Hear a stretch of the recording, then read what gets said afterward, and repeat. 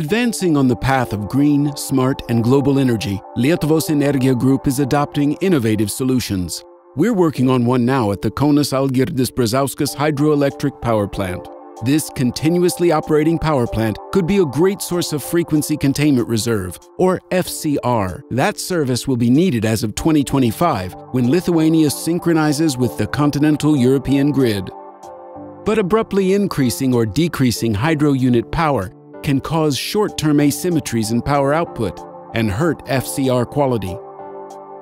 To reduce such deviations, Lietuvos Energijos Gamyba plans to install a 1 megawatt battery energy storage system at the Kaunas plant. Using a unique algorithm, the storage system will compensate asymmetries in hydro unit operations, thus enabling the plant's operator to provide a high-quality FCR service. If needed, this technology can later also be used for the Kruonis pumped storage plant's much larger units.